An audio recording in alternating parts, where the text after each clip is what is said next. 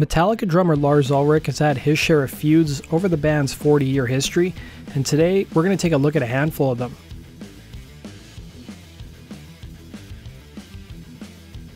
Despite both emerging out of Los Angeles in the early 80s, Motley Crue and Metallica were not part of the same circles, and by Ulrich and frontman James Hetfield's own admission, they used their distaste for the glam and hair metal scenes to drive their determination.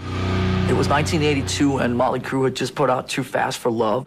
I remember one night out in front of the Troubadour, we're standing there in our Iron Maiden t-shirts, and it was like, after a couple of, Colts or Schlitz malt liquors or whatever, it was like, you saw like Nikki and Tom, it was like, Motley Crue. I remember Nikki Sixx started chasing after me, and the one thing I could do, because 5'6" of me, I could run faster than he could in his 16-inch platform boots, so it wasn't a contest there. LA just didn't treat us well. We had this aggressive style, and I recall at the Troubadour, there was a security guy throwing chairs at us, at sound check, going, "Get out of here, you punks." They thought we were punk rock, We'd be up on stage playing, and people were fluffing their hair over at the bar. And that's not what music was for us. We're gonna play louder, we're gonna play faster. We want some attention. The war of words wouldn't resurface until 1997, when Ulrich criticized Motley Crue for playing using a backing track during an appearance at the American Music Awards. Crue bassist Nikki Sixx responded, putting out an open letter on an online forum saying, "Dear sweet fat balding Lars, love the makeup babe. Taking your ever moronic soapbox position on a subject that's none of your business has made you out to be an expletive as usual, considering that I and Tommy know that your live tapes have been pre-recorded and all your instruments were repaired in Pro Tools and then had to lie to your fans and call it a live album. People in glass houses should not throw rocks. Considering your BS to the press, we feel it only fair to return the punch. You're such a poser. Thanks for releasing that load of expletive CD of yours. You made more room for us."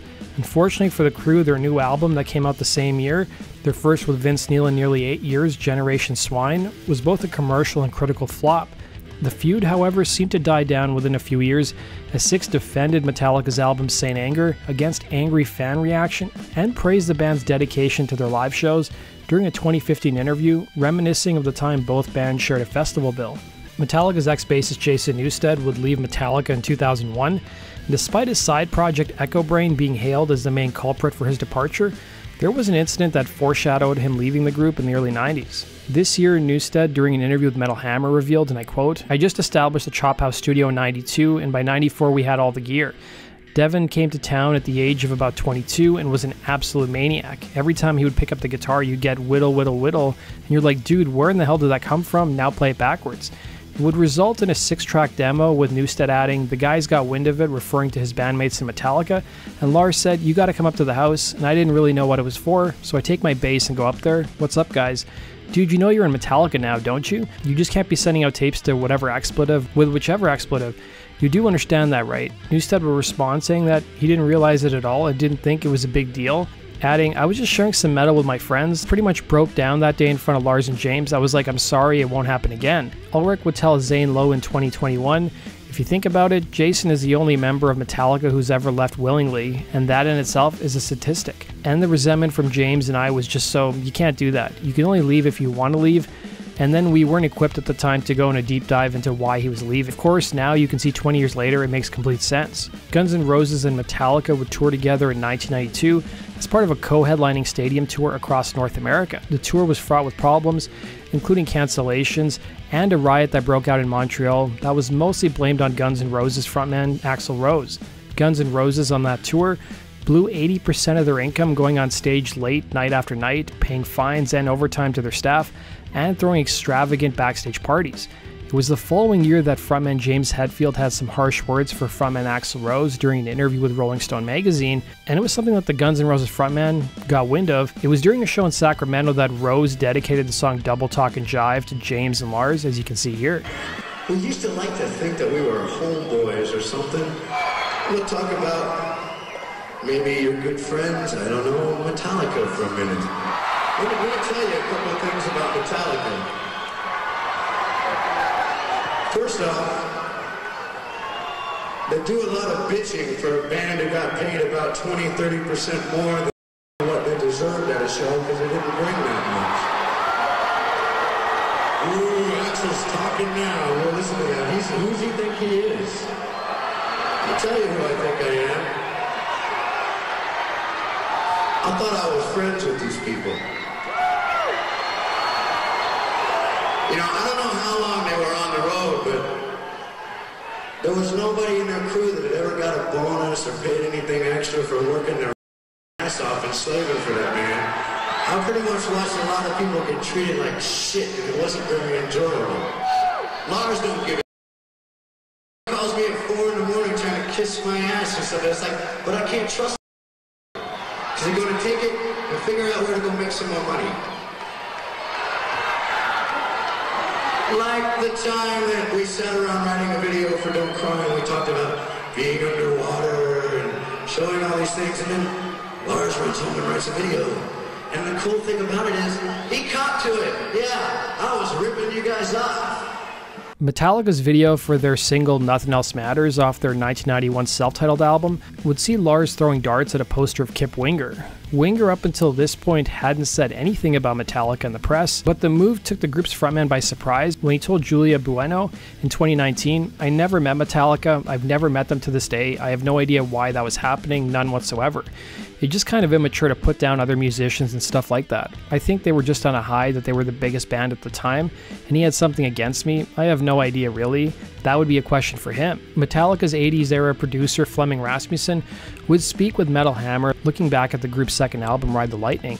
The producer would complain that when he first met Ulrich, he couldn't keep a steady beat, telling the publication, "I thought he was absolutely useless.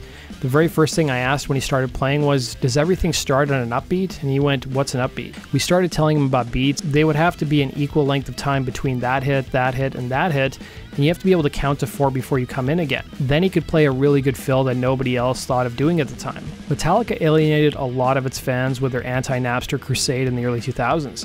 Appearing on Dennis Miller's show, Foo Fighters frontman Dave Grohl, who supported Napster, criticized Metallica as he stated here. I thought that Lars guy was taking a big, dangerous step. Now, you got to admire him for following his heart, but it's a pretty dangerous step to disconnect from those kids. I think that the thing about music is that music...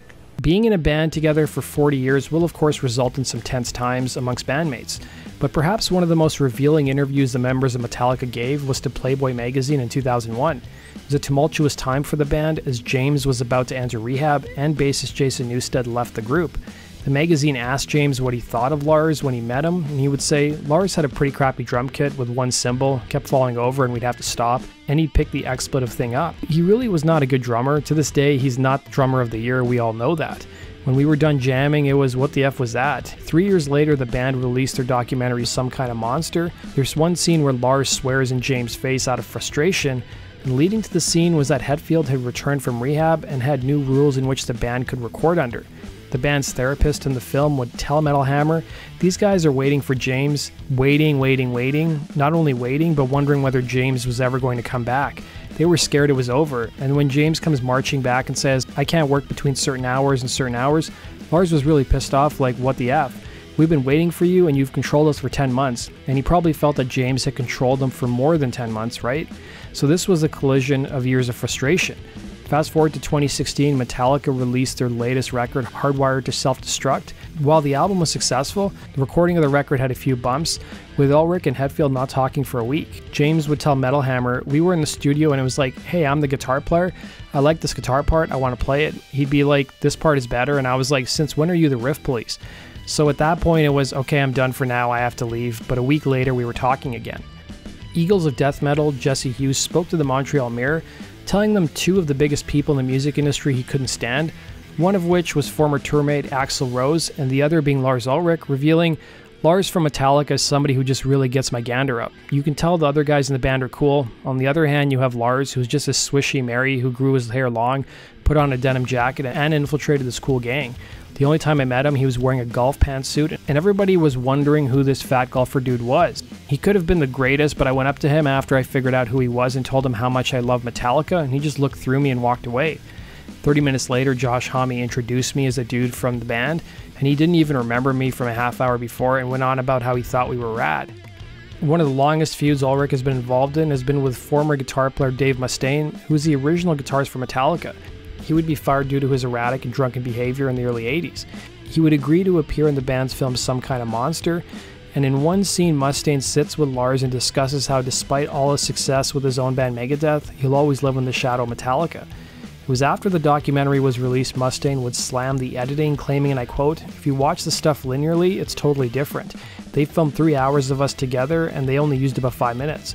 Why didn't they use the part where Lars gets up and walks into the bathroom crying because I let him have his, because of the expletive that happened?"